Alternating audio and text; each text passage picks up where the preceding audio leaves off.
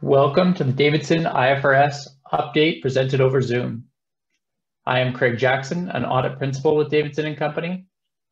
Just a couple of notes before we get started. This session is being recorded. If anyone experiences IT issues, try to restart your device and re-log in. If that doesn't work for you, we can make the presentation available to you afterwards, so you will not miss your PD. If you have any questions during our presentation, please ask these using the question and answer function in your Zoom window. Questions can be sent anonymously using the question and answer function. If you prefer to email questions, these can be sent to events@davidson-co.com. We will have time for questions at the end of the presentation. Now it is my pleasure to introduce our first speaker. Our first speaker, Arez Bahar, has been with Davidson & Company since 1999 and is a leader of our firm's public company audit practice. And now I give you Arez Bahar. Okay, good afternoon, everybody. My name is Arez Bahar, and I'm the audit partner here at Davidson & Company. I'd like to welcome you to our IFRS seminar that we normally do in person, but not this year, for the reasons why we all understand why we don't do them this year. So normally, around this time of year, which is about a day or so before Halloween, you all come to the Four Seasons, which is now closed, and you would do a seminar in person. And historically, we've had, a couple hundred people do that. And this year, we can't do it in person. And here I am sitting live at the Davidson & Company headquarters, also in the forest, but we are on the 14th floor of 609 Granville. So we are indeed downtown, but there's just a limited number of people here who are going to present today on our annual IFRS update. And so we thank you for coming on live webinar. There's a few housekeeping items as well. Just so you know, if you have a question, there should be a little bit of a sidebar where you can type it. You could raise your hand as well and ask a question. And then at the end of the seminar, we will pose the questions to the various speakers, and then we will answer your questions. If anything else follows up afterwards, you can always feel free to contact us at any time. So welcome to our annual IFRS update. So what's going on in IFRS? It's been a year or so since we've done this, and what's new and exciting. And so what we did today, we have a special guest from the Securities Commission, Mike Moretto, who many of you have seen here before in our annual presentation. And so we thank Mike for coming back again. And we have a host of speakers from our partnership that will go on to various topics. What you're going to find overall is that under IFRS, there's a whole lot of nothing going on, and yet a whole lot of a lot going on at the same time. So here's what we'll do today. First off, we're going to have our partner, Guy Thomas, give the overall IFRS update about what's new and exciting and what's the same and what's not. Afterwards, we'll be joined by Peter Meloff, our assurance partner, on an IFRS viewpoint summary.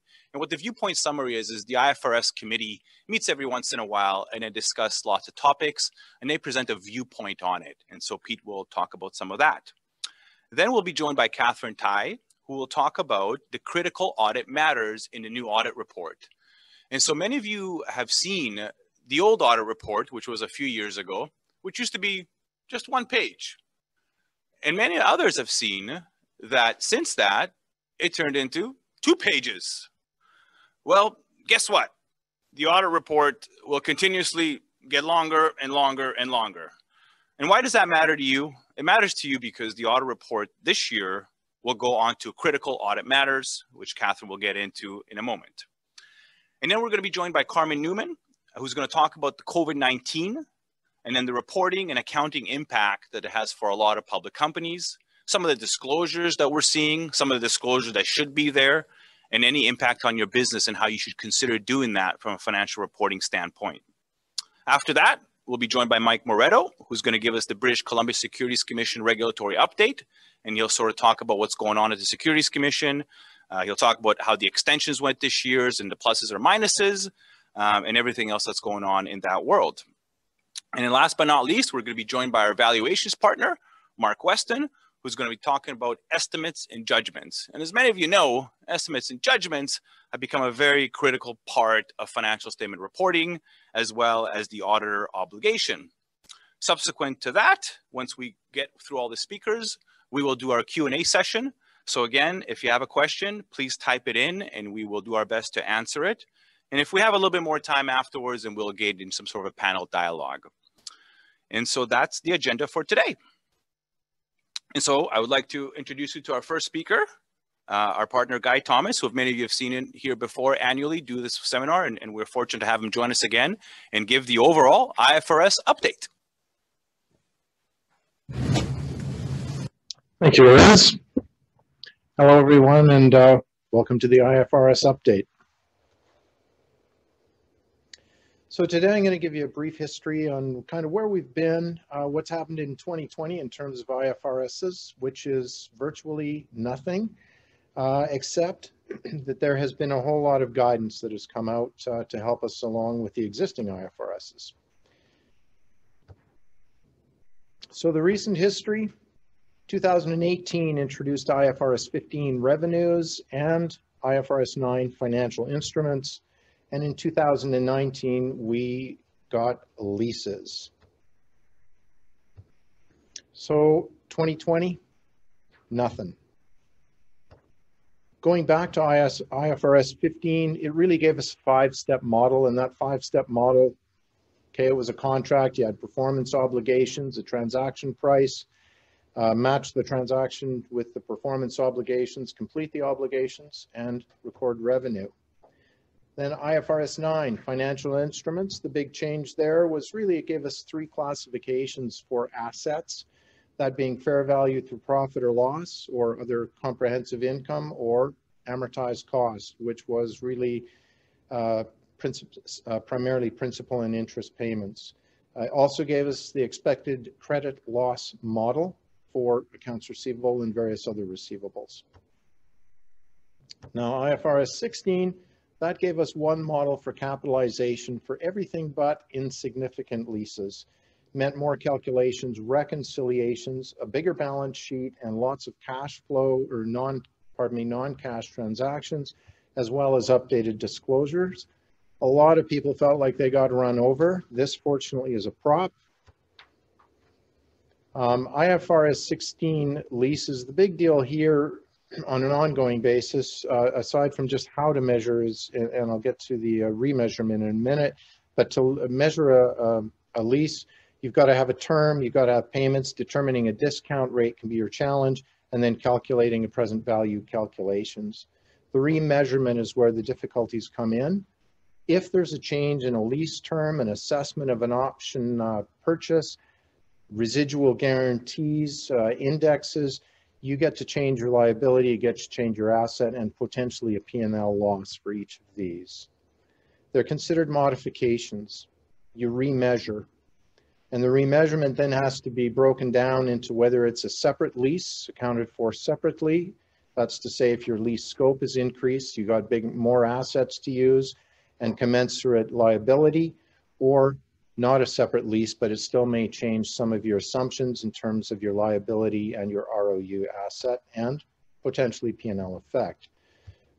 So ongoing for leases, watch out for those changes in the lease term. Watch out for embedded leases. Don't forget that every time you've got a contract, you've got to review it to see if you've got a lease within it. And you've got separate impairment considerations because assets are measured differently. And you've got, watch out for subleases.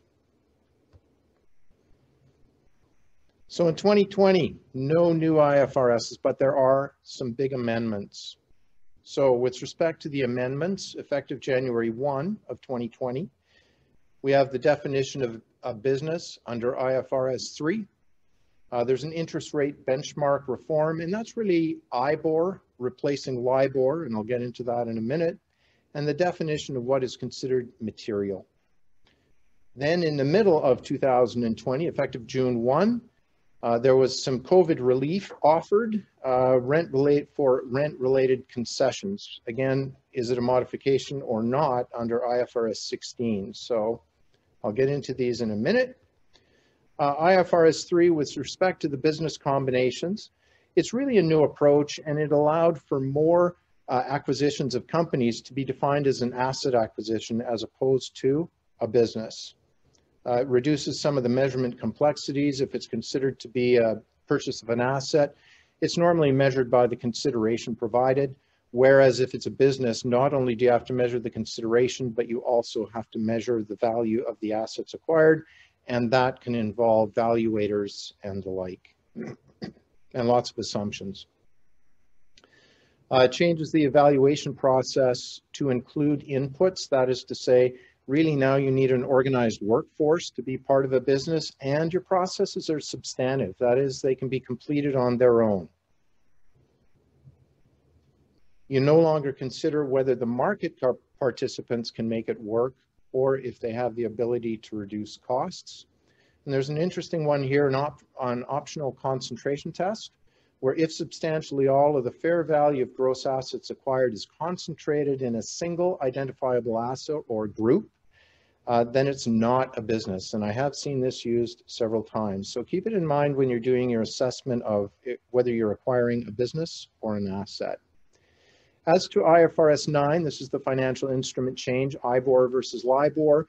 LIBOR is being phased out. I think they had a little problem with the investment community, some fixing of rates, and so LIBOR was taken away. It's being replaced with LIBOR. What does this affect? Primarily hedging, where a lot of contracts are based on or refer to LIBOR. Now it will be referring to IBOR. The relief is that the cash flows are considered to not get altered on that change from LIBOR to IBOR. Amendments to IS1, this is the definition of material. Really affects your financial statements in a general concept.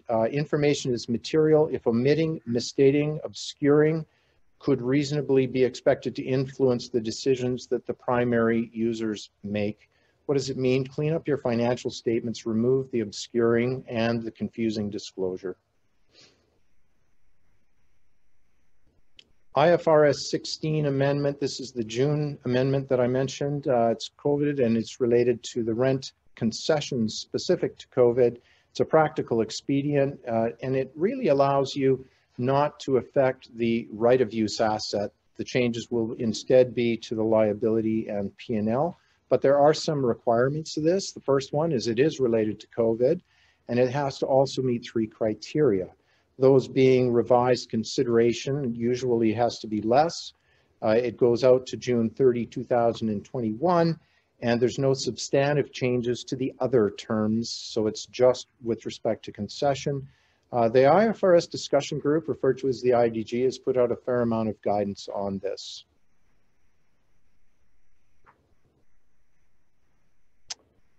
IFRS amendments that are effective in 2022. So these are passed by the ISB, the International Accounting Standards Board, but have yet to be passed by the Canadian version of the Accounting Standards Board. There's an annual improvement process, onerous contracts, proceeds before intended use, and I think that one's going to have an impact, so I'll go through that, and business combinations on a conceptual framework. The annual improvement process breaks down into 4 components. One is for cumulative translation adjustments on subsidiaries. Another is a 10% test on derecognition of financial liabilities. And that's really to exclude third-party fees in doing the calculation in the 10% test.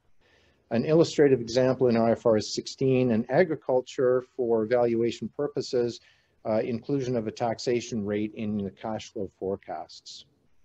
The big one I see here is the PP&E, the proceeds before intended use. And this is going to have an impact on the mining industry, particularly those in a development stage. Basically what it is when you have incidental revenues during the commissioning stage of a mill, that incidental revenue used to be credited against the cost of the asset being built, whereas now it's going to be showing up as revenue. Not only do you record the revenue, but you also have to record the related costs. That's, to me, going to be the tricky part. The implications are it's going to be more complex. You're going to have to estimate the related costs. You're going to have to track inventory, and you may end up with inventory counts. You may want to talk to your auditor about that one. And there's a big potential, in my view, for negative margins and certainly big swings in your P&L.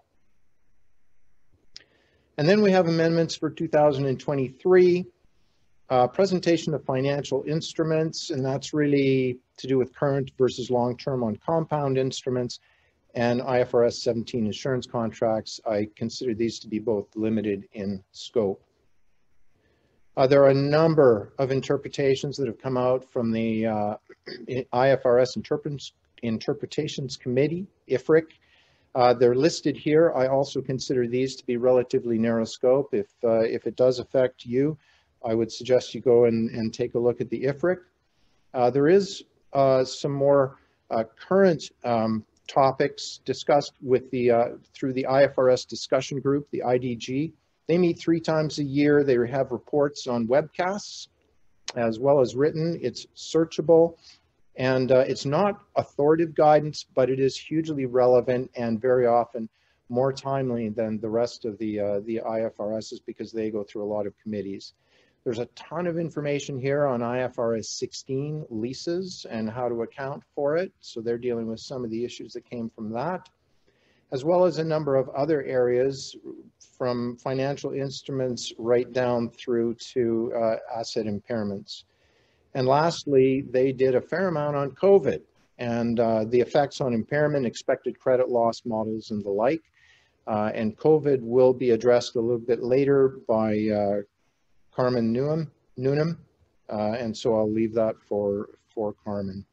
Additionally, another source, viewpoints, mining. There's 4 of them that came out. There's 2 in mining, one of which relates to business combinations. The other relates to metal streaming arrangements. So the other 2 that came out relate to cannabis. Overview of value considerations for biological assets and cannabis stages of growth and post-harvest activities.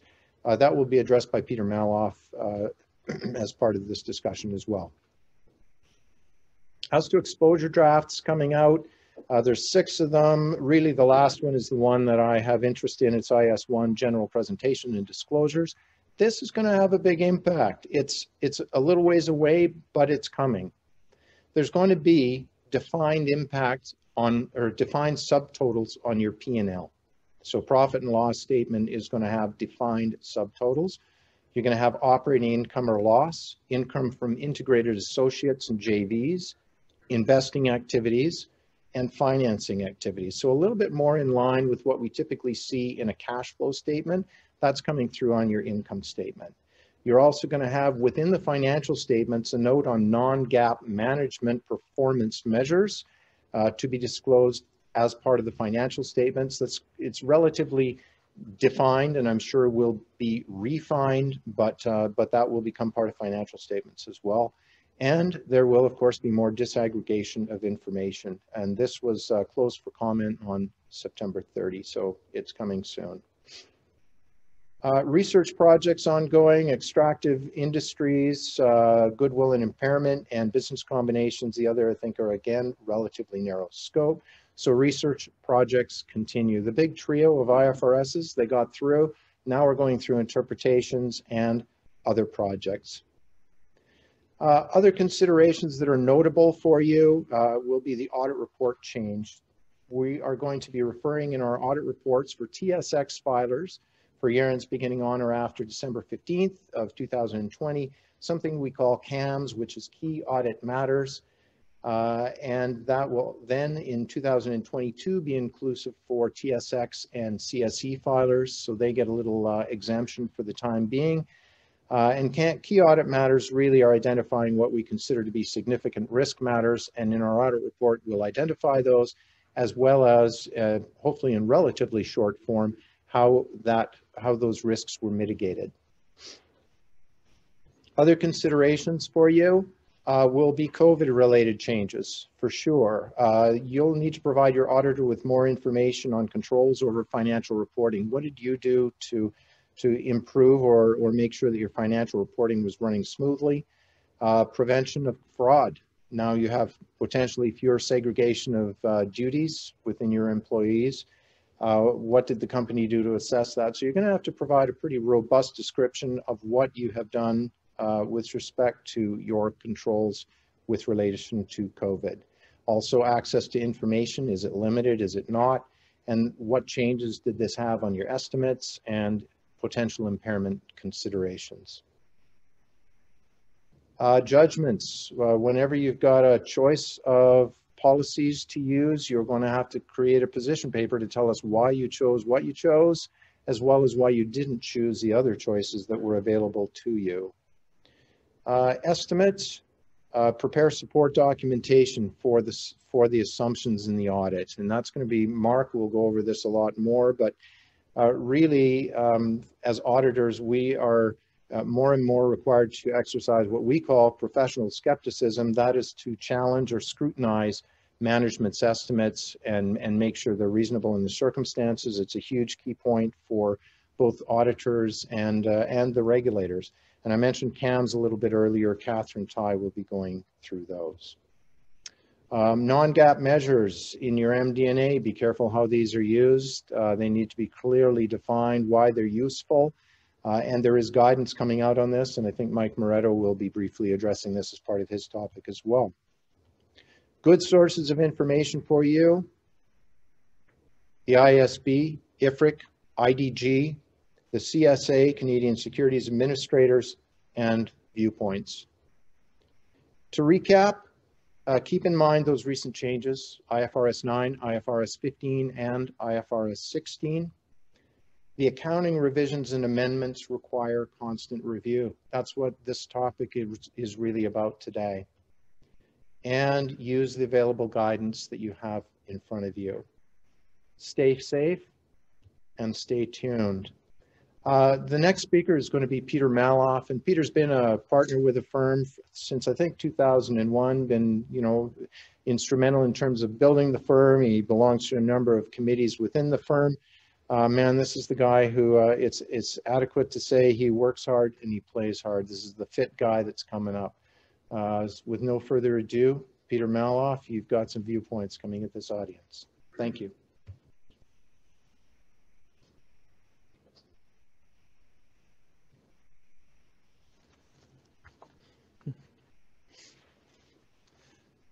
Anytime.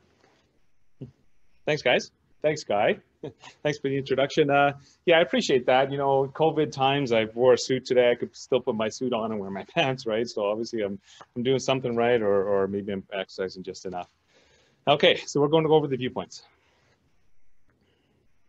There's 8 of them that were issued. 2 in oil and gas, 2 in mining, 2 in cannabis, and 2 in crypto. And interestingly enough, the 2 in cannabis, Rez Bahar here, who was actually co-hosting, obviously you know him, was mentioned on the committee that issued the cannabis industry ones, and our own Guy Thomas was involved in the committee that worked with the CPA Canada to issue the crypto asset sector.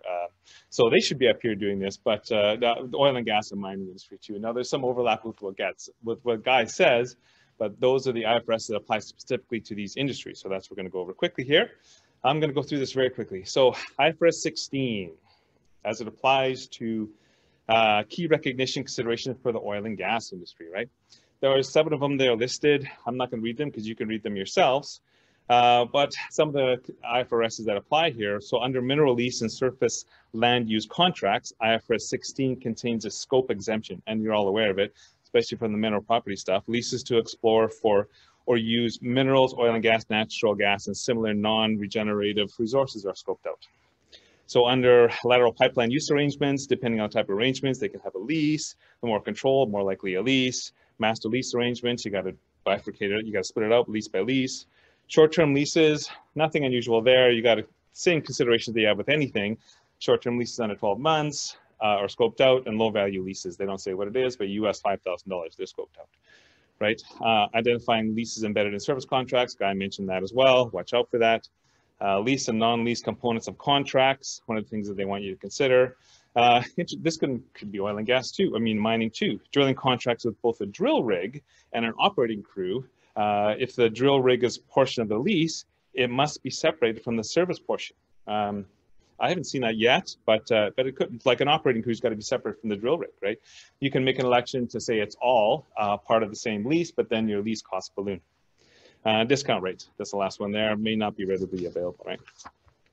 Next one. Asset acquisition versus business combination for oil and gas. Notice the mining has the same one. So we could do two at once almost. But business combination, quickly, we can go over that, means that why do you care, basically? So assets measured at fair value, goodwill is recognized, acquisition costs are expense, DIT is recognized, and there's lots of disclosure. If you have an asset acquisition, it's slightly different. Assets are measured at cost, there's no goodwill. Acquisition costs are capitalized, and DIT is not recognized because of initial recognition. That's a bit of a summary. You guys already know that. The greater progression to development and production, the more likelihood it's a business, right? There's some amendments to IFRS 3, as Guy mentioned. So there's an optional concentration test. Introduction of they introduce it with the amendments, right? It's made of substantially all the assets are concentrated in a single asset, and apparently you can use judgment if there's a group of assets that are similar. Judgment, it's involved in everything. And now if you're not making that optional assessment, you have to do it the old-fashioned way. It's changed slightly, but inputs, processes are looked at, and then outputs. But include the definition of a business, but IFRS states that outputs are not required to qualify as a business. So if outputs are not present, more focus on the processes. For example, of a non-producing property that could be classified as a business if it has an organized workforce. It's still classified as a business, even though it doesn't have outputs. They go on to say that basically it's converged with US GAAP, and then the viewpoint contains a decision tree, which could be useful. I could actually show it to you guys. But okay, so next one for mining industry, underground development costs. Yeah, IFRS 20, that was the one that has for surface mines, for open pit mines, right? They've never had anything for underground mines. So this viewpoint addresses the same kind of topic for underground mines. Companies, of course, have developed their own accounting policies as they go, but if you need to look at it, there's 3 items that they list and the challenges faced, right? So determine which costs qualify for capitalization. There's a good table. It says, here's the activity, here's what you should think about. Allocation methods in circumstances where there's operating and development costs, how should you allocate that? Common allocation methods, meters advanced, tons extracted or hauled. That's how you allocate it. Third one, amortization of components. Amortize it on a system rational basis, well, over the expected life or use of the ore body. There's a reference to another viewpoint in there too. There's other ones, obviously, on oil and gas. Next one's on the mining industry. Well, asset acquisition versus business combination. I don't know why the guys can't they do one on extractive industries or something like that. These guys are like maybe like cops and firemen. They can't be in the same room together, but it's the same thing. They talk about the same issues. There's some specific considerations on the optional concentration test, though. So you can look at type of commodity, resource classification, geographical location, if you want to take the optional concentration test and saying that it is an asset, not a business, right? Getting to cannabis. Yeah, okay. So the first one on cannabis issued in February 2020, application of IS 41 in the cannabis sector. That's the biological asset one. This is a good one. I like this viewpoint just because it gives you an overview of the cannabis industry in total, cultivation particularly, right? Like pre-harvest, post-harvest, it goes through the steps and it even describes the process as you go through, so you look like you know anything about cannabis, right? And that lists some specific typical pre-harvest and post-harvest production costs. And it lists terms too. So at the back, they have a list of terms too, which is useful. I mean, one I like is mother plant. I don't know, obviously everyone knows about the cannabis industry. Mother plant, it's a mother plant. It's not a father plant. The reason it's a mother plant has buds. If you take a seed and you grow it up, you might get a father plant. You don't want that. There's nothing more, there's no value there, right? So you have a mother plant, you have buds. So they don't plant it from seeds. They take the mother plant, cut a piece off, put it in solution, and then grow it in the sponge, and then put it in it. So you have all mother plants, all buds. You don't have fathers, right? Like the mama bee. Yeah, is that right? Oh, I didn't know that. Yeah. I don't know about bees, but I guess they have a hive, queen. Yeah, they don't have a king. Yeah, they don't have a king. There's no king. Yeah. If you have a father plant, what a waste of time that was, right? Okay. So they go through that, and bucking too. That's the other one. It's not defined in there, but bucking is when you cut it. And Dylan was telling me that's a forestry term, right? So when you cut the plant, it's bucking, right? So, okay. So then you talk like a little bit about cannabis. There's another one, fair value considerations of biological assets. Obviously the hot topic, right? So pre-harvest stage plants are measured at fair value less cost to sell under IAS 41. So IAS 41 up until point of bucking, and then it's inventory. Post-harvest stage product is measured at under IAS 2, which is inventory, right? So the viewpoint goes over the fair value measurements, and this is Mark's gig, but this is what it says here, right? 3 different techniques for determining fair value: market approach, cost approach, which they mention them, but they're not used. It's typically the income approach, which is the fair value based on future cash flows, revenue, and expenses, right? Now, of course, it's a judgment. So the judgments that go into that are yield, market price considering the highest and best use, estimated cost to complete. These are all disclosed. They're required disclosure in the estimate. Now, it's a hierarchy level 3 investment, and it explains it in there that if you use different hierarchies to create one single estimate, you take the lowest one, and then it's a level 3 estimate, even though some of them are level 1s that go into there, right? Level 3 estimate. All right, marching through. Auditing crypto assets, relevance and reliability of the information obtained from a blockchain to be used as audit evidence. Okay, this is addressed to auditors, right? This is, maybe you haven't seen it, you'll see it if you come across a crypto company, because auditors are gonna show it to you, we'll show it to you, right? Basically says all blockchains aren't created equal. I'm not gonna go into the details of it, but it has some pretty good terms and has some, that we should maybe go over. Some of them are actually pretty interesting, right? So there's public and private blockchains. We only deal with the public ones. The private ones, industries use internally themselves, right? Public blockchains, Ethereum and Bitcoin, 2 examples of public blockchains. That's great. I'm gonna go over some other terms they have in there. So they talk about a zero knowledge proof. It's a method by which one party can provide another party can prove to another party that they know the value of something, but they without telling the actual answer, right? So this is important. So it'd be example of, for example, Sudoku, or the New York Times crossword. So you give it to a class, you say, okay, you guys do the New York Times crossword, and then let me know when you're done. Somebody stands up, says, I'm done. And then they say, well, okay, I don't want you to tell, because everyone else is going to know the answer then. Just tell me what the 3rd line down, 4th line in is. And they say it's letter A. They say, well, that's pretty good. Maybe you're lucky. Maybe how about the whole 4th line in, 6th line down? They say, well, it's the letter Z. Oh, you must have solved it. Didn't tell me the answer, but there's proof that you solved it. Now that's used in proof of work cryptocurrency certification, right? Blockchains have 2 types of certification: proof of work and proof of stake. The form of cryptographic zero knowledge proof is used by proof of work, and certain other amounts of computational effort has been. So in other words, they use the zero knowledge when there's a computer sitting off in Iceland somewhere, and they say, the guy says, oh, I found it.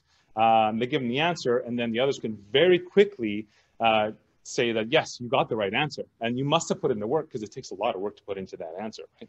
And proof of stake, they're talking about changing some of them to proof of stake. That's a randomly chosen winner for a reward on mining a Bitcoin based on the amount of stake you have. There's a lot of talk about that, but auditors need to design procedures based on the characteristics and the risks of the blockchain. We're okay with Bitcoin, we're okay with Ethereum. When you get into others, they have different characteristics that we have to investigate and test, right? So what could go wrong? Invalid transactions, data is not agreed upon in the network, not accurately recorded in the blockchain. That's what's included in this viewpoint, is you have to think about what can go wrong. Okay. The last one, auditing crypto assets. Do you need to test controls when obtaining audit evidence to support the rights of ownership? Yeah, so this is another one where if a company has crypto assets, and the auditor starts asking you all kinds of questions, and they say, well, we're not making this stuff up. This actually helps us, and so we can provide it over to a company and say, yeah, we have to consider all this stuff, and it's addressed to auditors, but it's making it clear that you have to understand the internal controls, right? So this is the narrow scope of this one, of course, is that it's the ownership assertion and a self-custody crypto assets. So you have to have a Trezor, a hot wallet, a cold wallet that you have yourself, right? And it's got to be on a public blockchain. That's what this scoped in here. Factors to consider, of course, is the complexity of the environment, availability of evidence to outside the blockchains. For example, they could be transfers in and out of bank statements, which have a control. So, that supports your assertions regarding the blockchain or the exchange that doesn't have controls, right? The volume of transactions, less risk with little transactions, more risk with more transactions. And then they say other, right? Always other. So that's all I have for you. I wonder if I did did I rip through pretty fast? That's okay. He just ran 10Ks before he got here. Yeah. Well, coming after me is Catherine. Catherine Tai. Catherine Tai started out as a CGA, and so all the rules changed. So all of a sudden, Catherine says, "Hey, I can become a partner." So we said, "Hey, Catherine, would you please become a partner now?"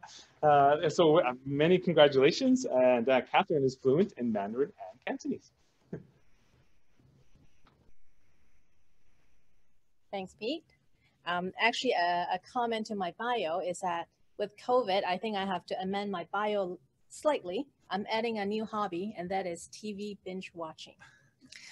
Well, anyhow, I'm happy to be here and give you a brief introduction on a new paragraph, a new section in the auditor's report that is called Key Audit Matters. Since the last economic downturn, attention has been turned to the auditor's report, which had remained largely unchanged for decades. In response to the perceived desire for more information and judgment from auditors, regulators, at first internationally, and then in the US and Canada, added significant new requirements and disclosures in the audit reports. They have called for auditors to provide more entity-specific and relevant information in the audit reports. Accordingly, new auditing standards for reporting that require auditors to include key audit matters were issued and adopted globally, and then in the US and Canada. The international standards have been effective for several years, and reporting requirements were already in place in various jurisdictions. For audit reports issued under the US standards, key audit matters are referred to as critical audit matters. For the purpose of this presentation, I will refer to these key and critical audit matters as key audit matter, or CAM. As Guy mentioned earlier, CAMs are effective for periods ending on or after December 15th, 2020 for TSX filers.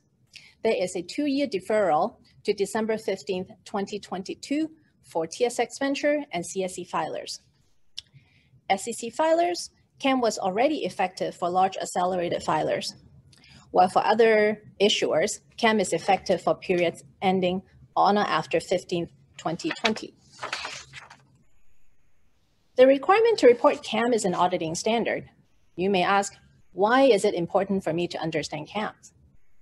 Remember what CAMs do? CAMs are meant to enhance the communicative value of the audit report by offering better transparency about the audit. Investors may compare the CAMs in the audit reports of companies in the same industry. They may call your investor relations and ask why the key audit matters identified in the audit report of your company are different from the audit report of your peers. Therefore, it is very important for management and audit committee to have a good understanding of CAMs. It is important for auditors, management, and audit committees engage in communications early in the audit process about the CAMs that are likely to be included in your audit report. So what are key audit matters? Key audit matters are defined as matters that, in the auditor's professional judgment, were of most significance in the audit of the financial statements of the current period. And how are they determined? Matters communicated with the audit committee is their starting point.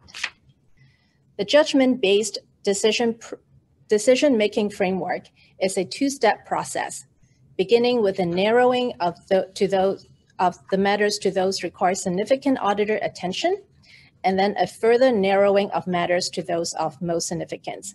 So we see that as a funnel approach.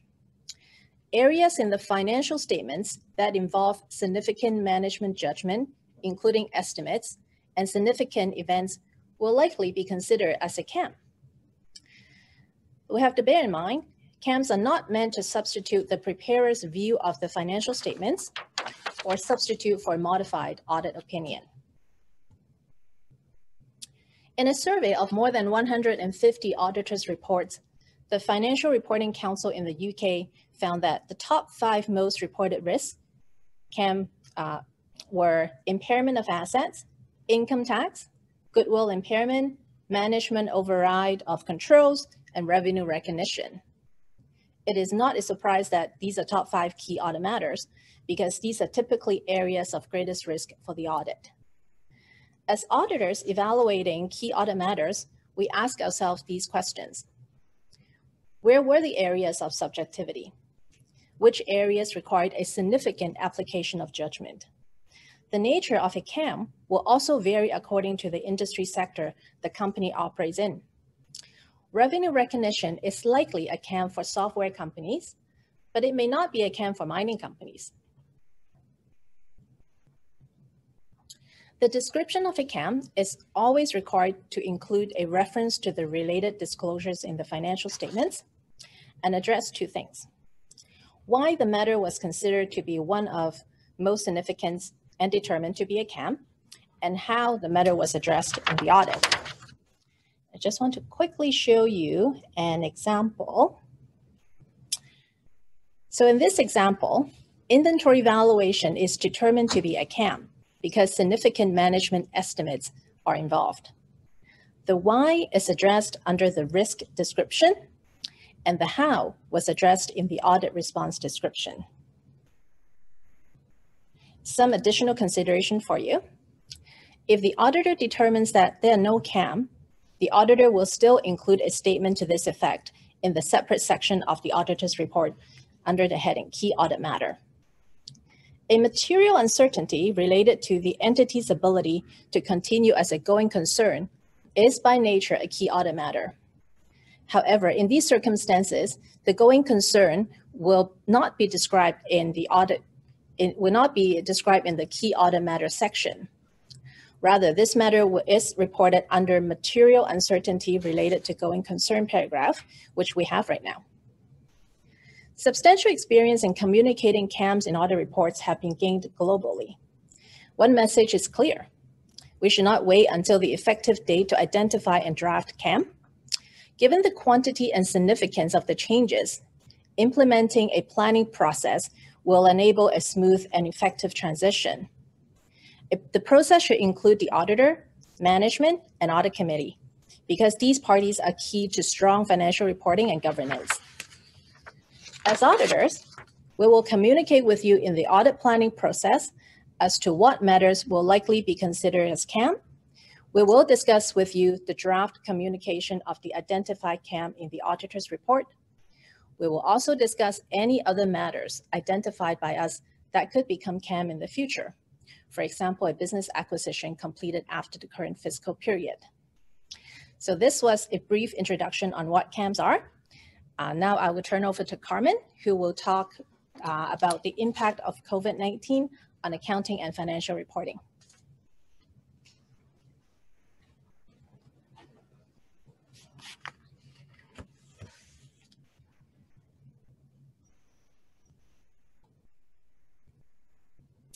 Thanks, Catherine, and good afternoon, everyone.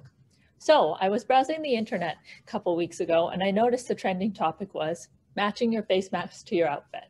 I couldn't help but laugh to myself and think, oh, how things have changed so much over the last year.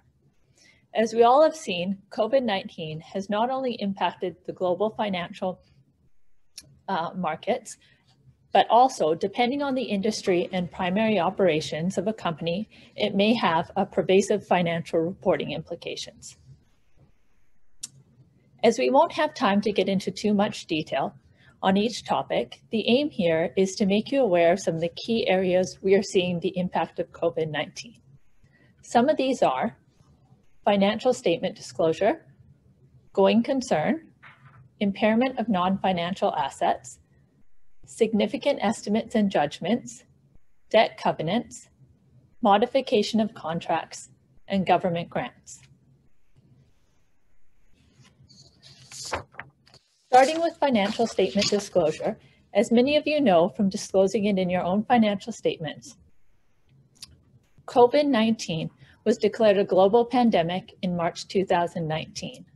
Therefore, generally speaking, commencing for December year or period end financial statements, either in Note 1 or the subsequent event note, companies included generic disclosure regarding the uncertainty surrounding the potential impact of COVID-19. For current 2020 filings, financial statement users and regulators will be looking for a more robust discussion on how and if the company was impacted by COVID-19. We would recommend companies to keep this discussion in Note 1, and then potentially reference other notes that your impact discussion ties into. Also in Note 1, if applicable, we often see going concern disclosure. There has been no change to how the company should be evaluating going concern. The evaluation should still be based on the relevant conditions and events that are known and reasonably known at the financial statement date. But the key here is that most companies, the factors that are now relevant will have likely changed. Some of the new factors that companies should be considering are temporary ceasing of operations, decline in recurring revenue, decline in the value of assets, expected non-compliance with debt or other contractual obligations, lack of access to necessary capital or financing, and inability to access key resources, inputs, or products. A lot of these potential implications will also lead companies to assess whether there are indications or triggering events for impairment of assets. We will not get into too much detail here, as our valuation partner will be discussing these items. However, it is likely that COVID-19 will be a triggering event. Several companies may have to accelerate the normal impairment test and assess other assets that generally aren't assessed for impairment. Companies generally focus on goodwill. However, you may also want to evaluate the collectability and expected credit loss on trade receivables, PP&E and the right of use assets, inventory, investments, and intangibles. This will also likely lead to revisiting cash flow forecasts and key assumptions being utilized. Management will need to ensure the data is being used as relevant and reliable, and assumptions are still appropriate. In addition, discount rates will also likely have to be revisited. The challenge here will be to determine how the decrease in the risk-free rate translates to a decline in the discount rate, something that will likely have to be discussed with the evaluator. And finally, companies should consider enhancing disclosure for key assumptions and sensitivity information, as there will be new uncertainties and change in risk factors. Next items companies may experience due to COVID-19 is breaching debt covenants. These can occur due to multiple factors, but the key to note here is if the breach occurs on or before the reporting date, it will likely provide the lender with the right to demand payment. Therefore, the liability is classified as current. If the breach occurs after the reporting date, the breach is a non-adjusting event. However, it is still important to make sure that the disclosure includes the current status with the lenders to rectify the breach. In both situations, disclosing the amount exposed and how the company is in breach is important. Another result of COVID-19 is that we have seen many contracts being modified. One of the main ones here is leases. This is likely from adjusting the frequency of payments, deferring the lease payments with catch-up clauses, or partial or full forgiveness of certain payment periods. Generally speaking, these are recognized as contract modifications or a separate contract, depending on the type of change. However, as Guy previously discussed, the IASB has issued a new optional practical expedient to leases to treat these rent concessions due to COVID-19 as not a lease modification. As he went over, certain conditions must be met. Therefore, in order to utilize this practical expedient, it is important that companies look to ensure that they meet these criteria. We have also seen revenue contracts being modified. Companies are extending payment terms, granting price concessions, or adding goods or services at a discount. In these cases, some of the main things the company must do is reassess the contract enforceability and timing of revenue recognition, update estimated transaction prices for variable considerations, and reassess collectability and allowance for doubtful accounts. Finally, we have seen many government grants have been implemented due to COVID-19. The key here will be to assess the economic substance of any government grants and determine the appropriate accounting treatment. Specifically, does it meet the definition of IAS 20.3, IAS 20 being accounting for government grants and disclosure of government assistance? The main government grants we are seeing clients receive is the CEWS, which supports Canadian employers by providing a wage subsidy, the CEB, which is an interest-free loan of $40,000, of which 10 is forgiven if $30,000 is paid during a set time frame, and the Paycheck Protection Program loan in the US, which is intended to provide loans to businesses to guarantee 8 weeks of payroll and other costs to help these businesses remain viable. The loan can be forgiven if the company follows specific guidelines. All of these grants will be accounted for under IAS 20. However, any tax moratoriums and refunds or income tax regulation changes to stimulus measures likely do not fall under the standard. In regard to these government grants, the main question clients are often asking us are, how should these grants be recognized and measured? Generally speaking, government grants are recognized at which the date it is reasonably assured that the entity will comply with the conditions attached and the grant will be received. Therefore, for a company, this may not be when a formal confirmation is received, so they may be able to recognize it earlier. In regards to accounting for government grants, this should be consistent with how the expense or cost for which the grants are intended to compensate are recognized. Furthermore, they should be recognized over the period in which that expense is recorded. This means for the CEWS, a company should recognize it as a debit or to cash or receivables and a credit against salary and wages. For the CEB and the PPP loan, the company should recognize as a debit or cash to receivables and a credit to loan. The key for these loans is that the full amount of the loan should be recognized until the company has met all the requirements for partial or full forgiveness. As this is the first time many companies will recognize government grants, it is important to ensure the disclosure is appropriate. Companies will have to ensure they have an accounting policy, significant estimates and judgments, if necessary, as well as a separate note to disclose the details of the government grant.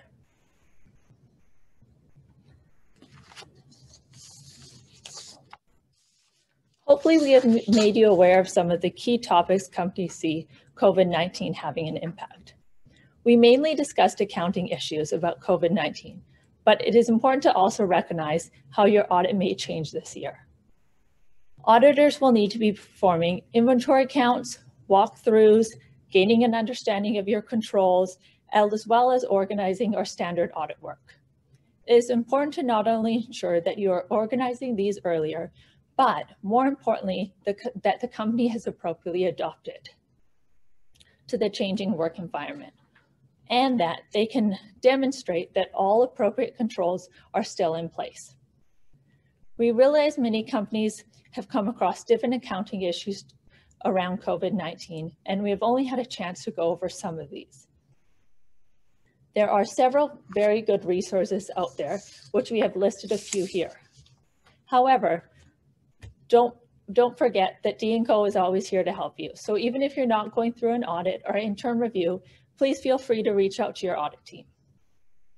Finally, hopefully this will not be the new normal for that much longer, as I know personally, as well as our staff here at Davidson, miss interacting with you one-on-one. Thanks for the time, and I will now hand it off to Mike to give a BCSC regulatory update.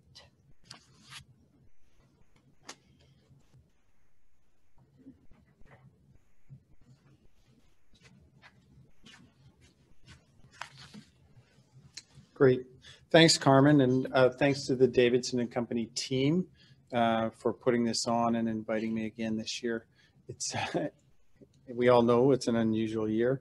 The one thing is I look out into the room and I just see 5 or 6 of us that are in the room, which is always a disconcerting thing, because I think both from the Davidson and Company staff as well as myself, we really look forward to the interaction of this event, and we're missing it this year, but let's hopefully stay safe and be able to meet in person next year and go through that exercise of reintegrating and reintroducing ourselves to coworkers and people, clients and otherwise. It is pretty odd, but that said, time for a new normal. I think Carmen said it's not time for a new normal, and I'm hoping it won't be too long before we do get back to some semblance of doing what we do and how we do it. But I imagine that has changed for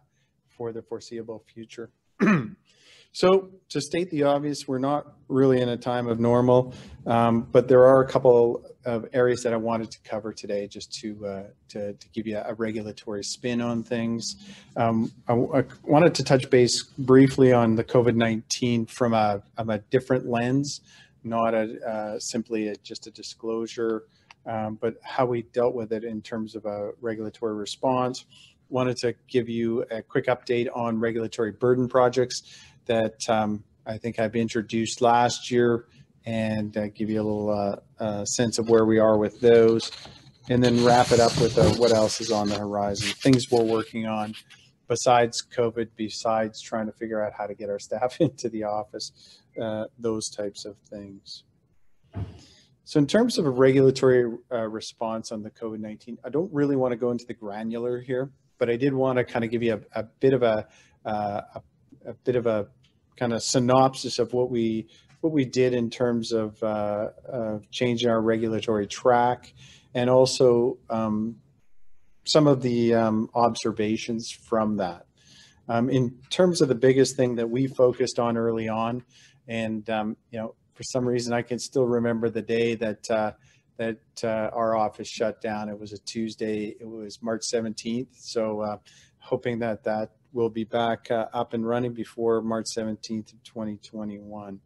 What we tried to do was really sit back and try to think about the impact of issuers and companies in this whole unknown.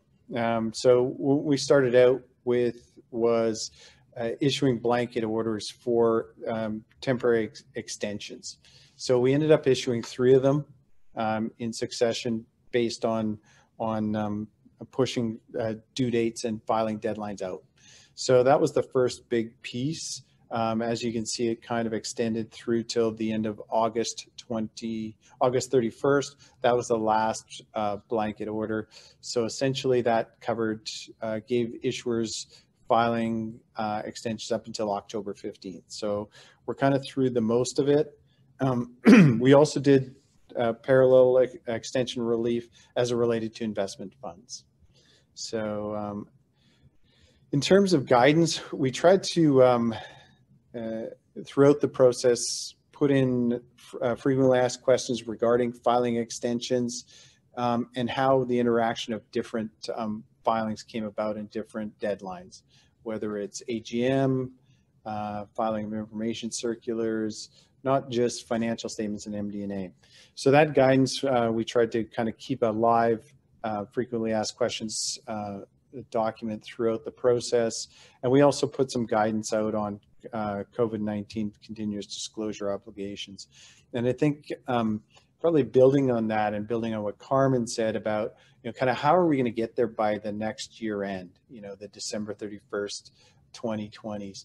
I think our aspect on the regulatory side is to try to do maybe an issue-oriented review, where we go through some of the disclosure that we're seeing on COVID-19 for issuers, and then try to give some guidance or observations before we get to the December 31st year-end filings. So at least issuers will have a bit of a sense of where the regulators are sitting with things. So in terms of kind of what we saw, sorry, shuffling paper here. terms of the reliance on the extension, the general trends, and just to try to give you the insight of what it started out to be and why we kind of wound down the extension and a blanket relief program. My focus and comments are really on calendar year companies. So all the statistics that I'm going to provide are based on calendar year companies. But, I'll preface that by saying venture issuers, 50% of venture issuer companies have December 31st year ends. And then after that, not 1 month makes up more than 8%. So the predominance of venture issuers is December year ends. And when you get to the non-venture issuers, that percentage jumps up to 82%. So you can see that most of the statistics that I'll drive through are really for the majority of our issuers. When we started off, we put the first blanket order out in about the third week of March. And for venture issuers, their annual financial statements for the 2018 calendar year were due April 30th was their first filing. So from that perspective, about 27% of venture issuers across the country used the blanket extension. And then when it got to their Q1s, which were due June 1st, that fell to 21%. And then we found that at August 31st, when their Q2s were done, the reliance was down to 4%. So we kind of got the sense that issuers were being able to adapt and work with the situation of getting staff in and finding ways to get their financial statements done. On the non-venture side, it was a bit different in that the annual financial statements, which were due March 31st, was 6% relying on the blanket order. And then it went up in Q1 to 8%. And then at August 14th, it was down to 1%. So we're seeing that, issuers are adapting. I will say though, that for issuers that are still having problems, because we are really getting into further lockdowns, reach out to us. We have the ability to use management cease trade orders as in absence of cease trade. So, we don't have extensions, but management cease trade order may be a way to go, and you can explore that with my staff or myself. So certainly I put that out there as a possibility now and going forward. I'm often asked what's going to happen down the road. Are we going to think about blanket extensions again? We really don't know. We're as much as we'd love to be proactive on this, I think the world is just changing day by day. And so we're just trying to be a bit as much proactive, but as much reactive. I mean, this week we're seeing a lot of changes around the world. Germany just announced a 2-week lockdown. I think France is contemplating that as well. And, just to bring it out there, because no conversation goes without talking about the US election, we'll see what happens next week too. And, I'm looking forward to that being over, just so that there's normal TV coming back. I don't know. I just always see how the TV is that. So switching gears, I wanted to update you on some of the various projects that we had underway on burden reduction. So specifically, I always reference six buckets of burden reduction that we've been working on since 2018. First of which is facilitating at the market offerings. Pretty narrow area, but the fixes are very important to those that are in that area. So we made changes to our shelf distribution prospectus rules. The project goal was really to codify a bunch of ATM relief that we've been issuing over time, and really driven by cross-border issuers. So issuers that were looking to offer cross-border had a burden in Canada that they didn't have in the US. So we tried to codify some of that relief, and the effective date of that relief is August 31st. So it's in play. From all we're hearing, it's a positive response. Issuers are happy to be at least afforded the option of an easier offering if they so chose under the at-the-market offerings. Business acquisition reporting, something near and dear to my heart because I've been working on this forever. Not just this burden reduction project, but business acquisition reporting. one of the things that really keeps me employed at the commission. So I may have to think about a second life if we get rid of too much of this burden. In terms of the changes to the continuous disclosure as it relates to non-venture issuers, we made some changes, narrowing the trigger tests from 2 to, instead of just triggering one single significance test, you must trigger 2, and it's at 30%, not 20%. Now that seems very, I guess, finite in how we came up with the 2 to the 3 tests being triggered and moving the threshold from 20 to 30. We actually did a lot of data analysis on this, and that's how we think we've kind of landed in the right spot. Time will tell, but to really come up with our approach, we went back and looked at the historical, all the business acquisition reports filed in the last 3 years, as well as all exemptive relief applications in that same 3-year time frame across Canada, and tried to really just use the data to guide us. That's where we've landed. The effective date is noted at November 18th, 2020. What does that mean in the business acquisition reporting context? Really the trigger of testing business acquisition reporting is on the acquisition date. So if your acquisition date is after November 18th, 2020, you'll apply the new rules. Prior to that, you'll use the old rules, but certainly if you're caught in that time period between now and November 18th, reach out. There could be an avenue to seek relief on those provisions. Alternative prospectus model. This is an area where we did a lot of analysis as well. We did a lot of consultations across the country, and we did a lot of data analysis, all of the prospectuses and private placement offerings in 2017, trying to delineate where we really should start on this. We use the data as a starting point, but then use the facilitations really to try to gauge what issuers wanted and what other stakeholders wanted in terms of proposing alternative prospectus models. What we found is that we kind of narrowed our findings down to 2 key projects that we're going to progress. One of which is a prospectus exemption for smaller public offerings. So an exemption, not actually redoing the prospectus itself, but looking at an exemption that could be relying on a smaller offering document for the smaller issuers. And then for the bigger issuers, we were looking to develop something akin to the well-known seasoned issuer model in the US, or WIXI. And under that model, large issuers in the US are able to get into the prospectus system on a really quick basis through automatic acceptance of their registration statements. So the question is would we think about doing that with automatic receipts?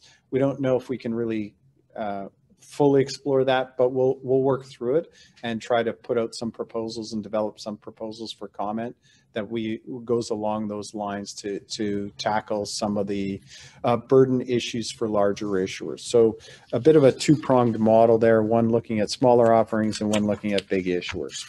So the hope there is we're just into that next phase of the actual development of the actual proposals.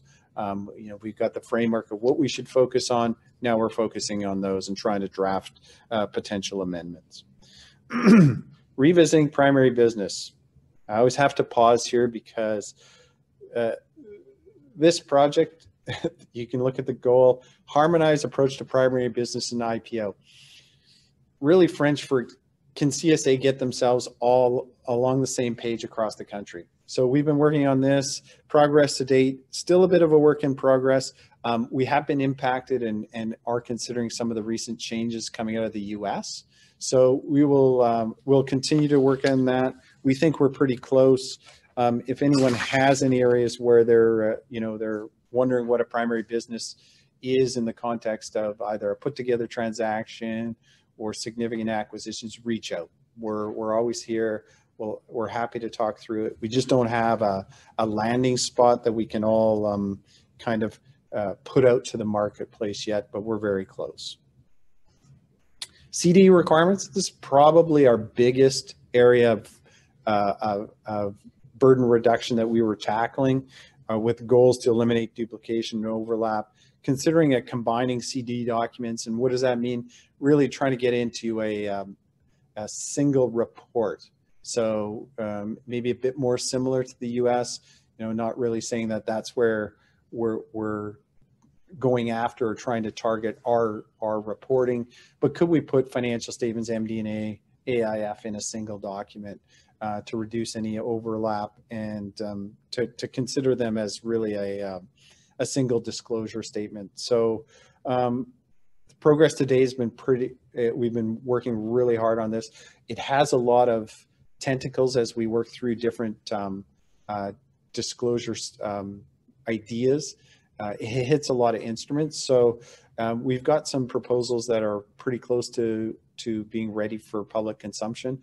I'd probably, if I had to guess, I'd say hopefully we can get something out for comment in Q1 of 2021. It's been a bit slow just given all that's going on and the ability for us just to hunker down and get those amendments kind of polished up and finished. Electronic delivery, won't spend a lot of time on this. We had a consultation paper that we put out earlier this year where we really focused on one area, access equal delivery model. Next steps is we're taking those comment letters, a lot of positive feedback, and we hope to develop proposed amendments for comment. Again, look for those in 2021.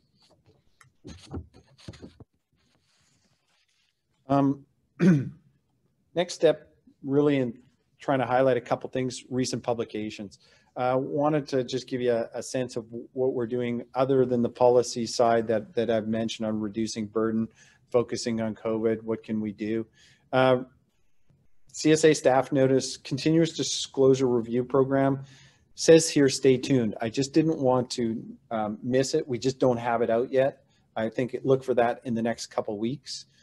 It's normally out by now on our timing. This is really just kind of giving a picture of our last year. It's a biannual report now, and just through some various reasons, really just political elections across the country have just kind of pushed this back in terms of an issuance of the publication, so stay tuned. A big area that we just finished wrapping up on developing proposed amendments is the offering memorandum. So that might be of interest to issuers who are using the OM form and the OM exemption. There's some significant amendments that are being proposed, including a specific form for industries, so real estate and cumulative investment vehicles. So I encourage anyone to take a look at that. I think the consultation period extends to December 16th. So take a look at that if it has interest. We'd love to hear as much feedback as we can when we put out these proposed amendments. And then a couple other staff notices that are out there for your review and consumption. In terms of what else is on the regulatory horizon, non-GAAP and other financial measures. I think Guy mentioned this. We'd put our non-GAAP measure proposals out for second comment early in 2020. Comment period ended the end of June. So we're just digesting those comments, and I would say look for a rule, hopefully a final rule, not a rule for comment in first half of 2021. We're also continuing work on investment funds burden reduction. And the last thing is the National Systems Renewal Project. I kind of bring that up every year. That is the rework of CDAR, which is now targeted to be called CDAR Plus. Thankfully there's no one in the room, so I won't hear the gasps when I say we are targeting implementation in December 2021. I think last year I put that out there and people were like, it's a website, how hard is it?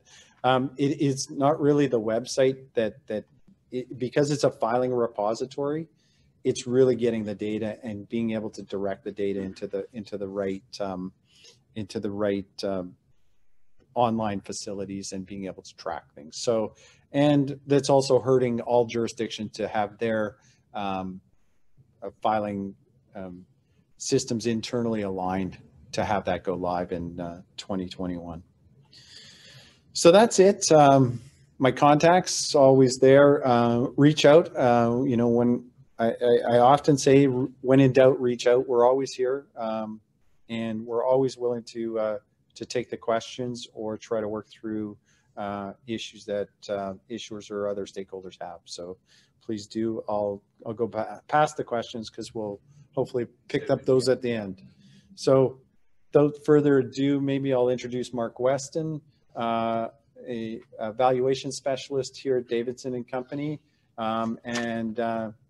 You know, Mark is a CPA and a chartered business evaluator, does a lot of work both at the Canadian side and the international side. And he's a speaker at the commission as well. So he helps out with, he's helped out our enforcement group in terms of having them learn a little bit more about the valuation in the cannabis sector and stuff like that. So welcome, Mark, and I'll pass it off to you. Thank you. Go back to that picture for a sec. Look at that, eh? That's a good picture. I got a smile on there. No one believes me. That's a smile. That's a good, serious valuation type picture. Anyways, thanks. Moving on here. Estimates and judgments. Okay.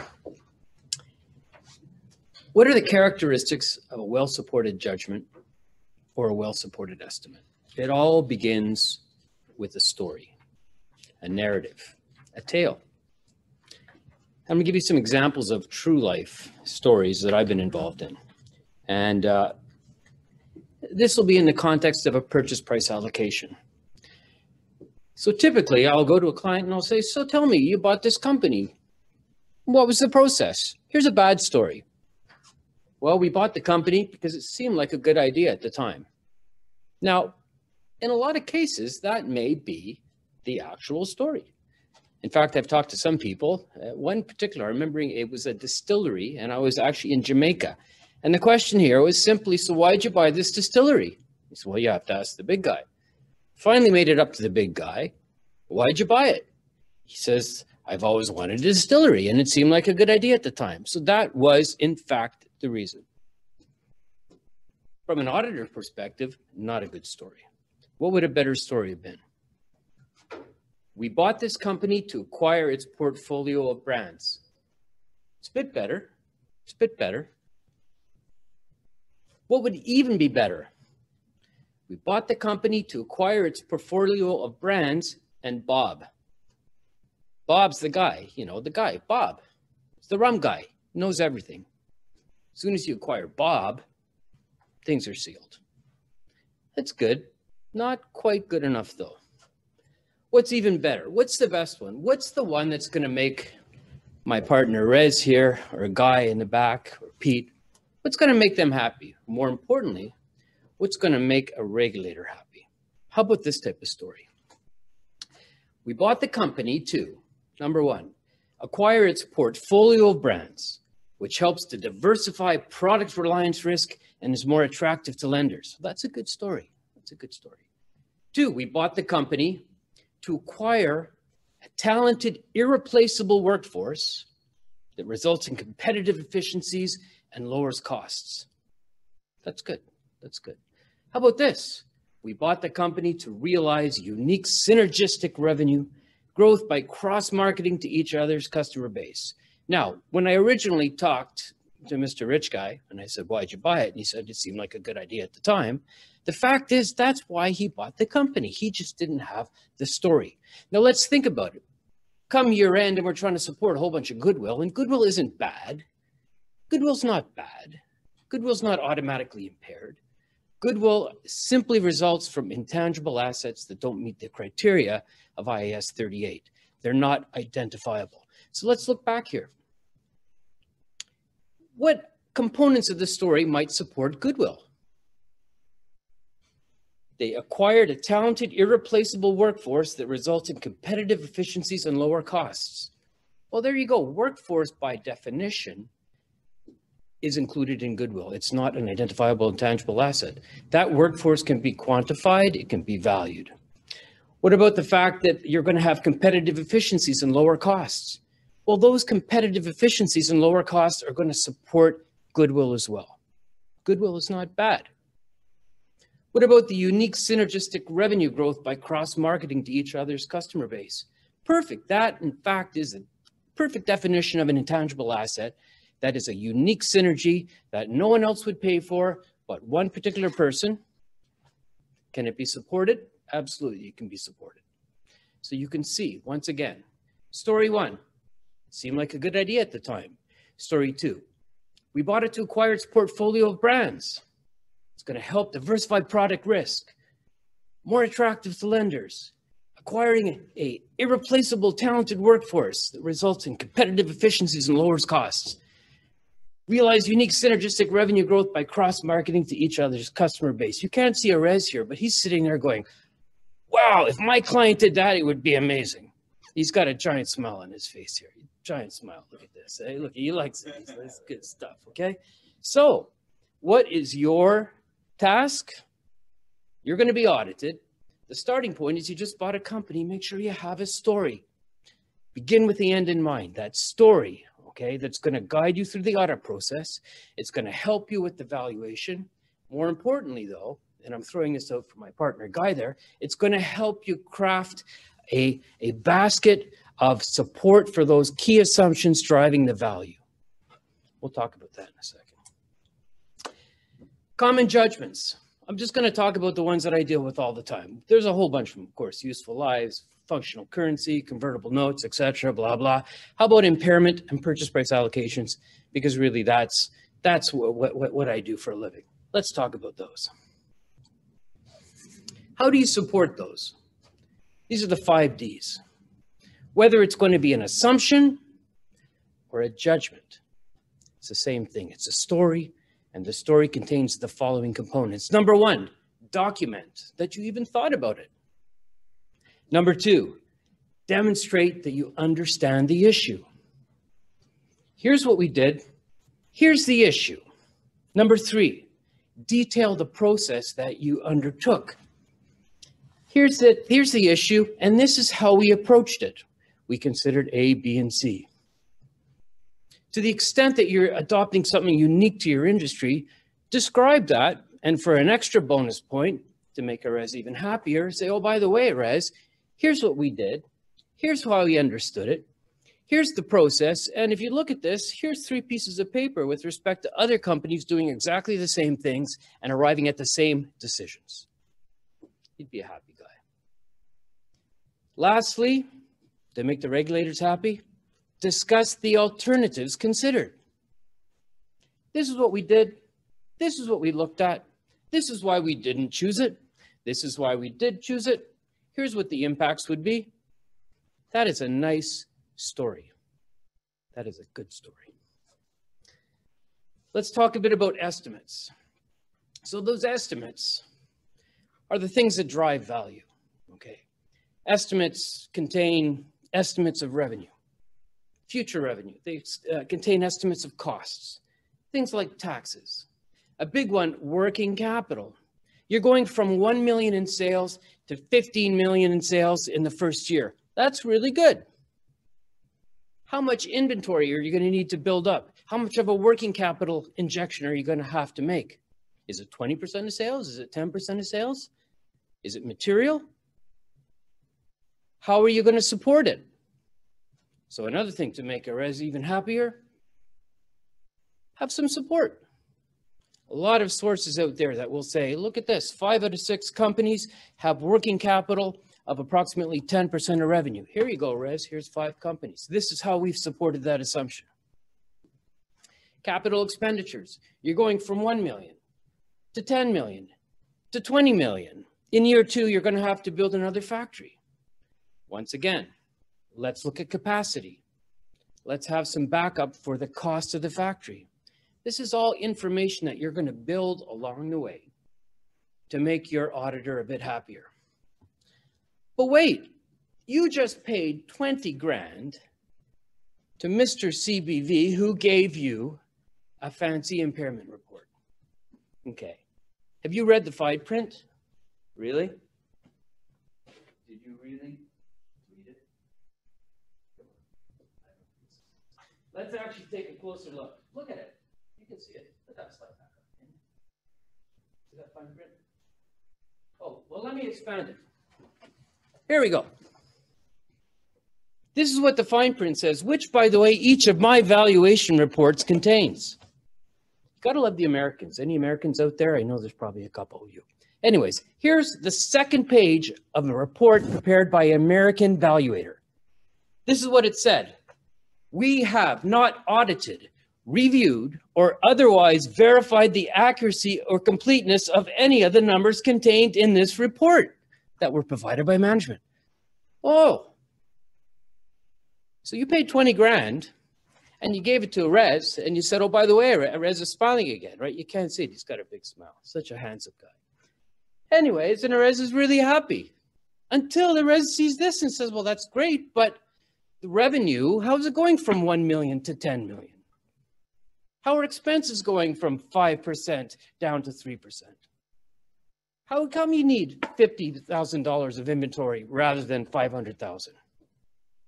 Very, very important. Realize that it's up to you, management, to start preparing that portfolio of information that's going to support those key assumptions that are embedded in your assertions.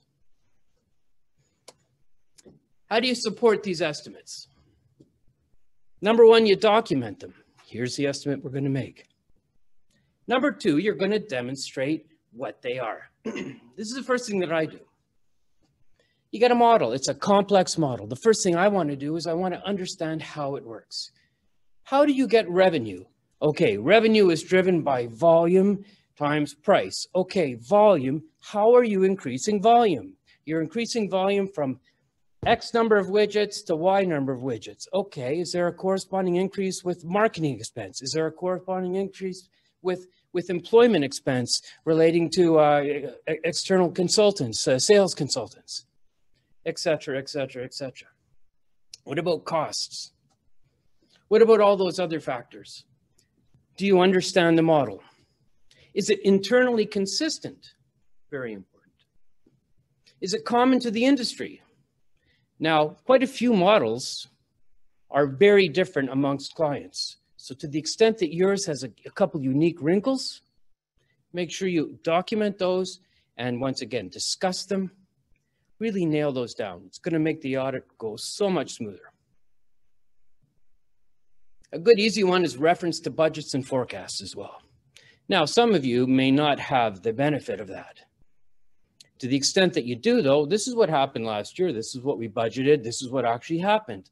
That's going to give a lot of comfort on the audit side. It's easy for management to do. Hand it over to the evaluator. Evaluator then hands it to the audit person. It's a team. Things work great. To the extent you don't have historical, then that's when you really have to go in to explain the narrative regarding how it works. We're going to sell, our sales are going to go from X to Y because we're going to hire 5 different salespeople because we're going to open 3 different stores. Each store is going to require X number of working capital. Here's the competition in each of these areas. Here's our estimated spend on capital expenditures. It's a story. It begins with the story. The wrong story is, well, it seemed like a good idea at the time. Lastly, you want to have it free of bias. Free of bias. How do you do that? Why don't you throw some sensitivities in there? By the way, a cash flow forecast prepared in the context of financial reporting is not a pitch book. It's not a pitch book. Don't get your director of business development, okay, let's call him Lance, because he's the dude, right? Lance is the dude. He can sell an ice cream, a bucket of ice to an Eskimo, right? He is the dude. Lance, do me a favor. I'm preparing some stuff for Erez here. Can you please work on our forecast? The big hockey stick. Lance is not the guy to prepare it. It's a different thing. It's not a pitch. What it is a supportable, well-articulated projection of how you're going to arrive at those particular goals. Very easy to do. Tone it down, include some sensitivities. Okay. It begins and ends with the story. Let's have a recap. I've got my notes. Remember, document, you got it? Demonstrate, you got it? Detail, you got it? Describe, you got it? Discuss the alternatives, and conclude. Guaranteed, if you do this, you're going to make this dude happy. You're going to make the guy in the back with the mask guy happy. We're all going to be happy. There you go. I think we're going to open it up for some questions here. I moved around too much. They told me I couldn't move. That's really hard. Anyways, thanks a lot, guys. We're going to open it up for questions. Great. Thanks, Mark. So you certainly woke us up. Which is great. Mark always has a great personality and a great speaker. So I kind of want to take a couple minutes to just do a couple of things before we go into questions. We have a little bit of time, just a few housekeeping matters as well. First of all, I kind of want to call up a few people. Are you going to be able to see Bahar? Can you see Bahar? Everybody remember Bahar? Hey, Bahar. She has her mask on. Bahar returned to us just about a month ago after having her second child, and we're super happy to have you back. Yeah, everybody knows Bahar well, and so we're getting our marketing programs up and running, and so a lot goes on to this. So nice to see you, Bahar. Nice to see you too. It's good to be here. Sonia, can you get up here for a second? Just for 2 seconds, Sonia. I won't embarrass you too badly. You know, people don't get to see us very often anymore, so every once in a while it's okay to say hi. Here's Sonia. Hey, Sonia, how you doing? I'm good. Yeah? All right. Hello, hello. Yeah, there's a lot of work in the back. You know, this is one of our first kind of real live big seminar, and there's a lot of work going into the background. Matt, I'm not going to call you up here because if I call you up here, the cameras might get screwed up, so I don't want to do that. How about Carmen? Can Carmen come up here? Come up here, Carmen. I'm going to ask you a couple questions too from the audience as well, but let me just reintroduce you a little bit. So, Carmen, how long have you been working with us now? Just over 10 years. Oh wow! You were so young back then. You're still so young now. So Carmen joined our partnership. It's been about a year now, right? Yes, and been with us for about yeah. 10 years. And another person, Dylan Connolly, who's not here. He's performing some audits right now. Also joined our partnership about a year ago or so. And both are very long-term people at the firm. So we're super happy to have you as part of our partnership, Carmen, and you're doing a fantastic job so far. And you've already got a couple questions from the audience as well. Okay, great. And Carmen performs quite a bit of our significant clients. So, you know, you talked a lot about COVID disclosures and you know, you mentioned what people did December 2019, which was really just a standard paragraph. And Mike Moret, I'll make a little bit of fun of you and Guy, if I may. But you know, you used to be auditors back in 1999 when Y2K was going on, right? And that's when I began at Davidson and Company in 1999, you know, 21 years ago. And I remember seeing a set of financial statements back then, and the year 2000 was about to happen, right? And everybody thought all the computers are going to crash, right? And it's going to take all over. And I remember everybody had the same standard paragraph about the effects of Y2K and that it might have a significant impact on our business. And then year 2000 hit and nothing really happened other than a stock market crash. And then we moved on and everybody took out those paragraphs. Now, COVID is a different story. It's hard to compare it to COVID clearly. And so we find that a lot of clients and public companies are really wanting to write stuff about COVID because they feel like they really need to. So the question is, you know, from the audience is that, you know, if I look at an accounting firm and I think about the impact of COVID, or if I think about many other businesses, other than like restaurants and so forth, what should companies do if they really don't know what the impact is, or if they really don't have anything? You know, we tend to go into like how upset we are about people not coming to the office, but if a company really cannot measure the impact of COVID-19, should they disclose anything? I think that if the company really hasn't had any significant changes and you look at your comparison of last year's results to this year, which any financial statement will be looking at your income statement, looking at your expenses, how did they compare, looking at your revenues potentially. If there's really no change, then that's what you would say. You would say that we really haven't experienced any significant changes to date. However, as COVID is still ongoing and we don't know when it's going to end, if there is going to be, are we currently in the second wave? How long is it going to last? Then you'd still put that uncertainty of what's to have in the future. Okay, great. I think lots of our clients, like if I use mining, for example, some of those clients only saw their mine site, for example, if they're in operations, shut down maybe for a couple weeks. So I've seen disclosure where they mentioned that our mine was shut down from this date to this date, but now we're back in full operations. We have no changes, and you may have only had that short, very small time period where you had that little change in your operations. Okay, yeah, because I mean, I don't know if we have an option to raise our hands up, but how many people feel like COVID has had an impact on their lives?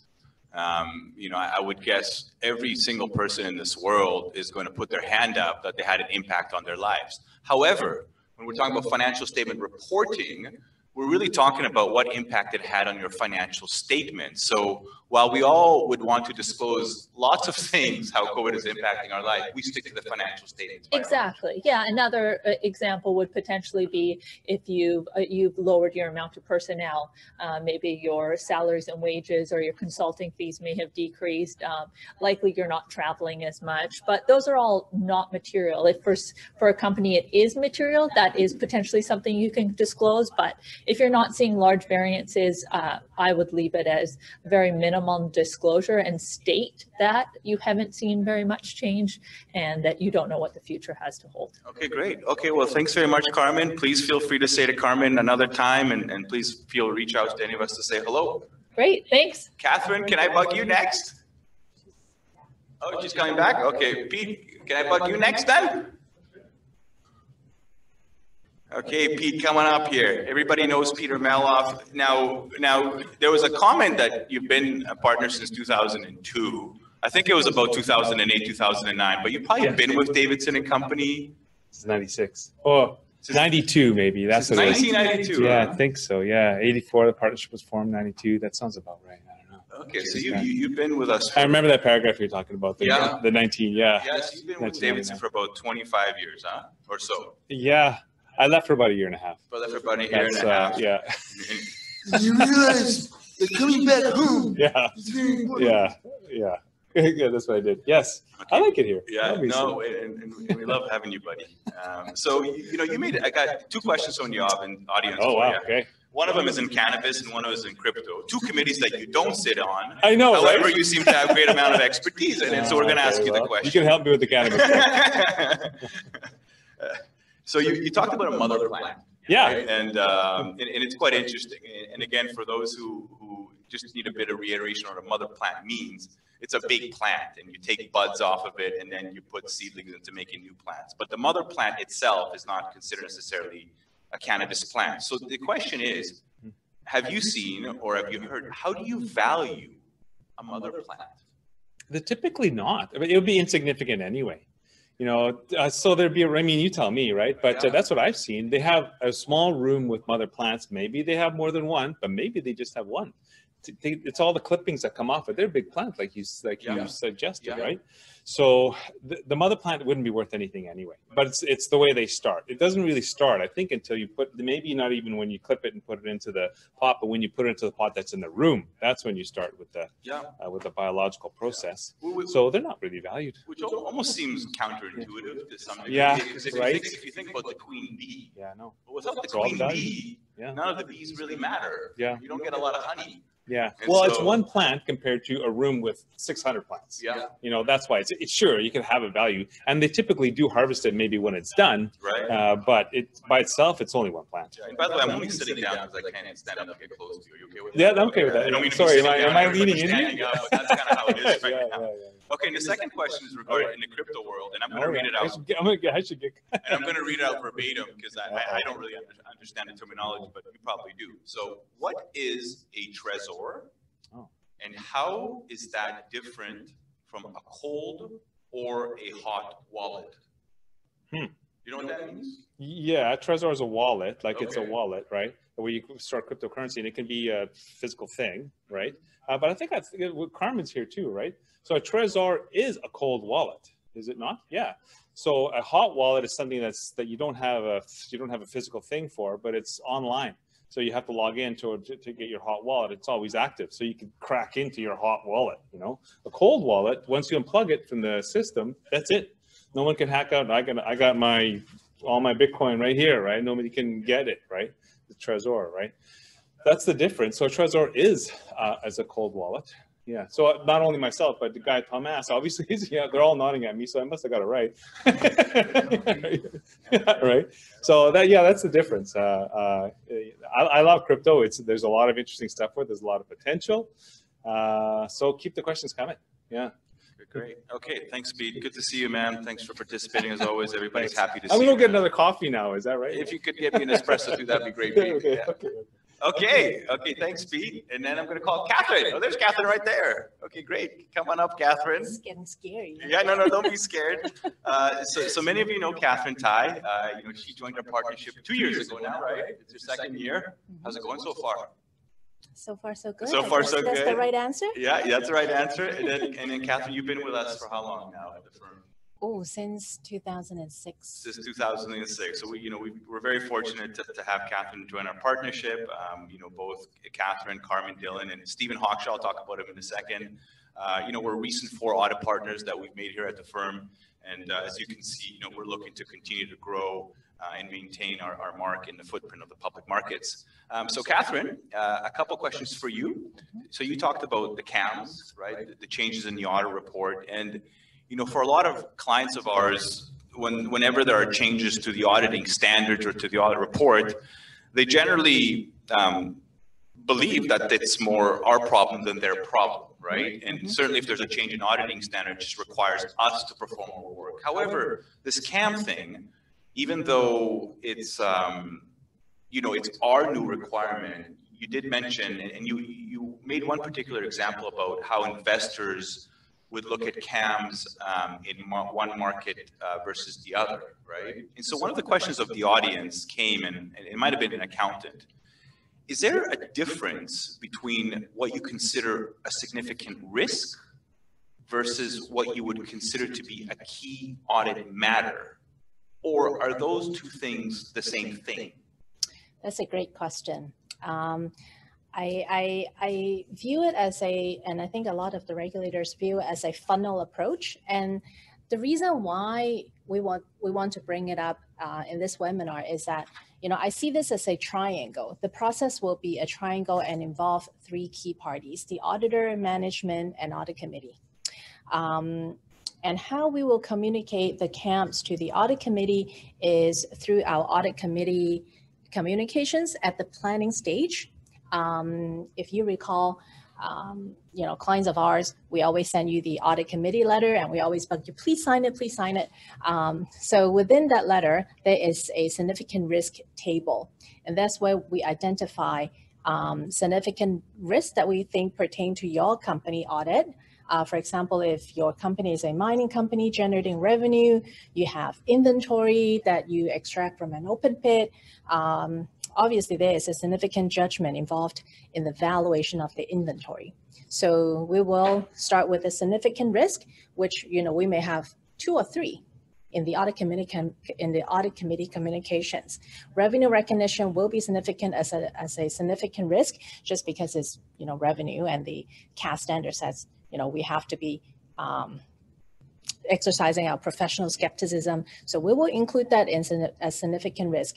But as we perform our audit, as the audit progresses, these 3 significant risks may not be of most significance to the audit.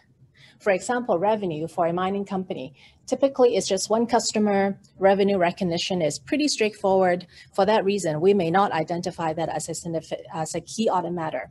And yet it will stay in the audit committee communications letter that it is a significant risk. So it is a 2-step process. We start with a few matters that we will communicate to the audit committee that these are significant risk. And then we will funnel that through, pick and choose the ones that are most significant to the audit, the one that involve the most, management judgment, and the one that that we have to put in the most effort. Okay. So just because they have a significant risk, it doesn't necessarily mean it's going to be a key audit matter. So there's going to be quite a bit of judgment involved between auditors and management and what to put in the report to some degree. Yes, exactly. The key audit matter is defined as a matter that in our professional judgment, however, we need the input from management. For example, the related disclosure in the financial statements, we will need that input from you. Audit committee, we will need to keep you abreast of what matters are likely to be camped. The example that I used earlier, your investors may call your investor relations and ask why, I'm comparing two audit reports of two companies operating in the same segment. How come the key audit matters identified in these two audit reports are different? Yeah. So Yeah. I think management and audit committee need to have a good understanding of the process that we go through. Okay, great. Yeah, and by the way, I think Europe, a number of other jurisdictions have adopted key audit matters a number of years ago. I know the US has adopted it as well, or they're adopting it this year, I believe, as well. So it's kind of going global, right? This key audit matters thing. And if clients or companies want to see some examples out there, feel free to reach out to us. Or, of course, you can look at a lot of financial statements that were derived out of Europe and those jurisdictions that already have that in the report. That's right. Yeah. Okay, great. Thanks very much, Catherine. Good to Thanks, see you. Erez. Thank you as well. Okay, who should I pick on next? Justin, can I pick on you? We never pick on you, but Justin is our IT professional. Come up here and say a quick hi, Justin, would you? Just a quick one, Justin. I know I didn't ask you to do this before, but a lot of our computers and during COVID, you can imagine. All of us went home and started to work, right? And Justin really, kept it cool the whole time, right? Justin, you don't need to say anything, buddy, but this is our IT professional, Justin, and he keeps everything running in the background. And a lot of times we just think it's all so simple when everything just works great. So Justin, I just want to say hi, buddy. That's all, man. You want to say anything to the crowd? I'm good. You're good? Okay, good, man. Okay, who should I pick on next? Guy, you're just sitting closer. Mike, I think maybe, can we pick on you, Mike? Are we ready to pick on Mike Barreto a little bit? I don't mean that in any negative way whatsoever. Mike, thanks very much, of course, for always joining us. We totally resonate with some of the comments you made about the interaction of people and the hope that next year we can do this in person. And a lot of the reasons why we're choosing to continue to do these is because we don't want to lose momentum. We know there will be a time again where we're going to be able to interact. We know there will be a time again where we can have a beer and laugh it all off. I don't know for sure if it's going to be next year. I hope it's going to be next year, but if it's not, maybe 2 years maximum, and hopefully in a few years we can all reflect back and grow from it, and as you said, reintroduce each other to each other. And I thought that was a really, really good way. So the first question from the audience, Mike, and I have to ask you this because how does your family like your new beard? They do not. Okay. I also grew a beard. During this time myself. I have mixed messages from my kids. Depends on how prickly it is. If I kiss one of my kids or my wife, they tend to be a bit scratchy. So I get that comment, but in general, they're okay with it. So I was told to get rid of it, but we had a planning meeting by Zoom last week, and you had your beard, and I told them it was out of solidarity that I keep mine, otherwise you're the lone wolf in the room. I appreciate it. I personally think it looks very good on you, Mike. I just want you to run. No matter what they tell you, your family, I think you look good in it. So I'll allow you to decide. I'm in the basement, and the next step is I'm in the garage. So yeah. Are you going to keep it, or you don't know what you're going to do? Oh, it's going to go bye soon. It's going to go bye soon. Okay. So look, there's one question from the audience that they kind of wanted to understand about process. I mean, as we move to the online world, and there's a lot more correspondence by email. We get a lot of questions on how to handle comment letters. Okay. And typically there's a law firm involved, and they'll often help guide the issuer about how to respond to questions. But we get a lot of questions from our issuers. Is it okay to pick up the phone and clarify questions on a comment letter? Absolutely. Because a lot of issuers are afraid to do that, or they don't know how to ask the question. But from your experience, what sort of thought you can share about the comment letter process? I would suggest reach out, but maybe let your advisors know you're reaching out. So sometimes everything is by letter, goes electronic. So pretty, that hasn't really been impacted. get posted on CDR, responses come back. We typically deal with the lawyer or whoever's dealing with it on an advisory basis. But for an issuer to call up, absolutely. I think the only thing is I would suggest is looping in your advisors, whether it's your auditor or your lawyer, just so that when things are discussed and if things are agreed upon, that everyone's in the room. And, we're always open to conversations, because I think what I always say to my staff is don't assume that they understand where you're coming from if you're giving a very detailed thing, because what you may be after is different disclosure, and the issuer might be thinking, well, look, I got this comment letter that says, well, the way I've done it is wrong. What do I do now? So, no, maybe the thing is we didn't understand the reason for which you took that position. So reaching out is a good thing.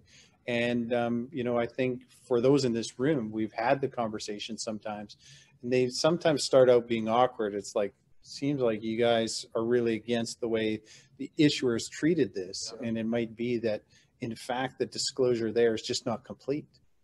And having more of a picture, so any back and forth we think is valuable. The only caveat sometimes is that I find that if issuers call up and say, "Oh yeah, I agree to that," and whatever, and then the lawyer, the auditor, kind of says, "Well, that's you're okay to take that position, but that's inconsistent with what you told us." So now we're kind of saying which story is correct. Right. So, That's good sense, Mike. Yeah. And then the second question, maybe you could answer it, and Guy, I want to get to you, and then we'll wrap it up as well. There was a question about business versus assets, and what is the commission looking for from issuers when they are making that assessment? Whether it's obviously the criteria for business versus an asset. Are you looking for anything in particular, or is it generally left to the advisors to assess? Any comments there? Generally left to the advisors. What I would say is, in particular, this issue it goes in waves. Right now, obviously, the mining space is very active, so we're seeing a lot of that. So, the idea is it a business? Is it an asset? It's subjective, and especially when you look at the difference between IFRS and securities legislation. So IFRS is easy. Is it in 3 years or not? Right. Securities legislation, we have what some would say is wishy-washy language, which says if you generally buy shares of a company, you've bought a business. So I would say that that's kind of your starting point, and then think about, from our perspective, and this is probably a great example of why reaching out is beneficial, because it may be that we agree that it is a business for securities legislation purposes, but what we're really after is not that much different than what you have in your financial statements. So, it's really kind of getting to that, to be on the same level of, and not think that this is in any way a trick question. Okay, we agree that it's a business. Now what? It's really having that conversation. Okay, the commission says generally when you buy shares, it's a business. Okay, what does that now entail as the second step? So having that conversation probably is a big benefit. But again, everyone in the room, because we see it day in, day out, where they say, well, look, I bought the shares of this company and it has a mining asset somewhere, but it's not really a business and there's no financials. So, okay, but what I always say is, let's get past about, argue about whether it's a business or not, and let's kind of think about what we want for the disclosure, and then come back to okay, well, you can see why we think it's a business under securities legislation, but we agree on the path forward. So.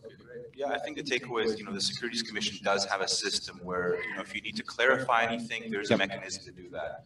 We want you to know, Mike, that, from our perspective, from a lot of our clients, the Securities Commission really took a proactive role in trying to accommodate reporting issues this year, not just with the extensions, with management cease traders, and we believe the Securities Commission has really helped kind of a lot of public companies get through this tough period. So thanks again, Mike, for joining us again. Yeah, no, I appreciate that, and I appreciate that comment, because, day in, day out, I say to my staff, we often hear the phrase, we're all in the same boat.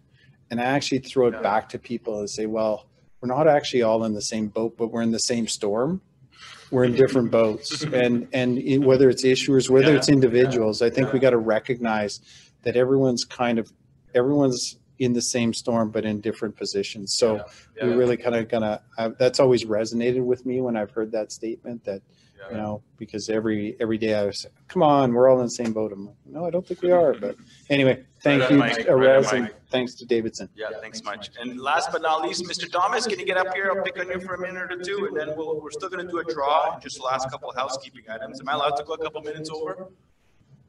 Okay, I'll go a couple. Whoever needs to log out, they can do. So I'm going to do a draw for some Starbucks cards, and then a couple housekeeping things as we go towards the Christmas season. So, guys, just a couple. Just maybe I'll maybe just stick to one question because I quite liked it, and I don't know if there's an answer to it, but we're going to ask it. So when it comes down to materiality, you know, there's the audit definition, which we calculate that based on a bunch of parameters. Sometimes others have different definitions for it. Have you seen, or do you know whether regulators or others, how do they view materiality versus how we view it? Ours is pretty much a calculated and more precise number, if we can call it that. It's still based on what we would call our judgment. Yeah. So similar to other groups or entities, whatever, their definition of materiality will also be based on judgment and not necessarily the same numeric criteria. And some judgment is very limited in terms of requirements. So for instance, if you've got a related party transaction, wow, that's purely disclosure regardless of materiality.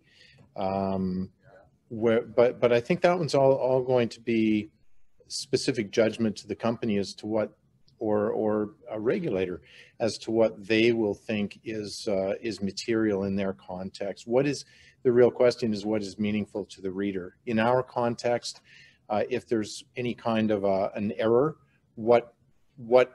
how big an impact do we think that would have on the reader? And so that kind of judgment will be similar, I think, in a company process. Great. And everybody knows Guy Thomas. Guy, I think you and I have been at the firm around the same time, about 20 or so years, right? And Guy sits on quite a few committees now across the country, and is just a great source for to know what's going on in the marketplace and update. Very fortunate, Guy, to have you here as always today, and looking forward to a great future together as well. Thanks, Mr. D. Thank you. Yeah, Guy usually dresses on Halloween quite a bit. This is my new Halloween outfit. As many of you have seen, today. and I don't know, are you doing anything? I know in your neighborhood, you guys always have a big block party every year. Is there anything going on this year, or is nothing going on? This is one of these unfortunate years. In the past, we've had for the past several years over 1,000 children come by our place, and it's shoulder to shoulder throughout the whole neighborhood. And so sadly, this year we've said to be responsible adults that we think we are, we cannot open our street up to that this year. And so in lieu of that, and I'll say this very quietly, we are going to provide the kids on our street with a particular access to Halloween treats and dress up and so forth. But unfortunately, I think just to be responsible, no, we're shut down for Halloween on Saturday, sadly. But hey, you're doing something small to keep it up. Got it. Because if you don't do anything next year, something loses a bit. So anyways, Guy, thanks very much. Thank you. Great to have you.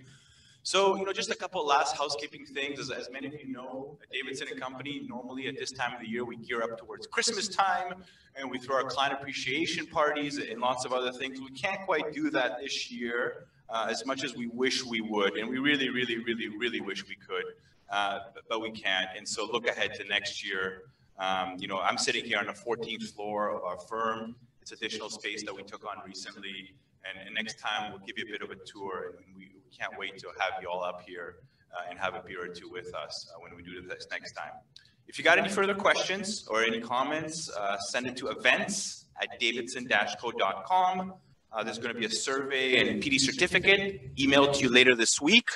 Always check our website, right, Bahar, for any upcoming seminars and upcoming events that we do. Again, I'd like to thank all the speakers who have participated today, even though it's a bit of a different year than any other year. And I'm just going to do a quick draw. I'm going to do 3 of them. I'm sure everybody likes to drink Starbucks. There's a really nice Starbucks down on Pender and Granville.